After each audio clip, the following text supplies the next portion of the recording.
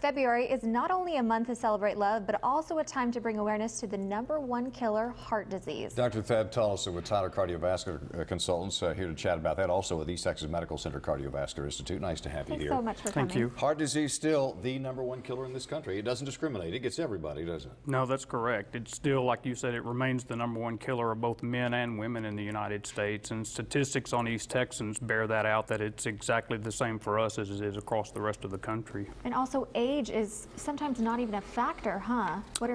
We see it a lot more commonly probably in younger individuals now than in past times, probably related to a combination of the fact that there's less exercise that goes on these days because most of us have sedentary jobs, and the fact that the rate of obesity has increased significantly over the past 2 decades. What are some guidelines to getting people up and moving and exercising more with this world we're living in? The American Heart Association recommends about 30 minutes of exercise most days of the week. Research has also shown that as little as 15 to 20 to 30 minutes of exercise, a minimum of 4 days a week, actually has significant cardiovascular or heart benefits. So it's a good place to start in terms of patients. You also have to think about, obviously, if you watch your diet and you do exercise, you got to think about family history too, right, Tom? It is. Clearly heart disease runs more commonly in some families than it does in others, but the important thing to remember is that even if you have a strong family history of heart disease, there are a lot of things that you can do to prevent the onset of heart disease in yourself, or even if you already have heart disease, to prevent the progression of it. Things like blood pressure, cholesterol, diabetes, smoking, and as you mentioned, exercise. All of these things are what we term modifiable risk factors, meaning that we have some control over those and that you can negate the effects of genetics in large part if we sort of attend to those risk factors. Now, even though you can control some of those things, stress sometimes plays a big role that people seem to not control. How do you tell them to cope with that? That's a good point. We've kind of thought for a long time that stress was related to heart disease and so forth, but studies over the last couple of decades have actually shown that stress plays a big role in it. You always hear of the type A personalities, the irritable people, the perfectionists.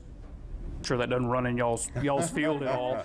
But probably those people, when they're studied, they have higher levels of hormones such as adrenaline and stuff that are chronically in their system, that lead to high blood pressure, that lead to increased heart rates, that lead to the onset and the incidence of heart disease in them.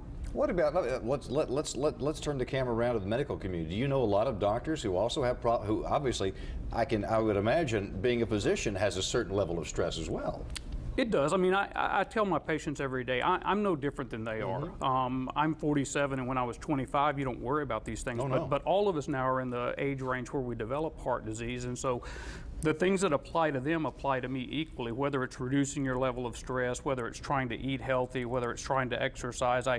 I kid with my patients that you should never go to a fat cardiologist because that's someone who clearly doesn't believe what they're telling you. Doesn't practice what they preach. Yeah, what applies to them applies equally to us. And speaking of practicing what you preach, know your numbers is a big quota you guys refer to, right? Yeah, that's an important point, because some of the risk factors that are so prevalent in heart disease, specifically high blood pressure and high cholesterol, don't have any symptoms associated with them, especially in their early phases. And so the only way to know if you're at risk because of your blood pressure, because of your cholesterol, is to have your numbers checked. And that means having your blood pressure checked. That means knowing what your cholesterol level is, so that if they are high, we can institute diet, lifestyle modifications, things to lower those into a normal range. And in many patients, that's adequate. We can bring it down without having to use medical therapy or medicines to do that. The earlier you know what your numbers are, obviously the better chance that you can prevent the onset of heart disease. Like anything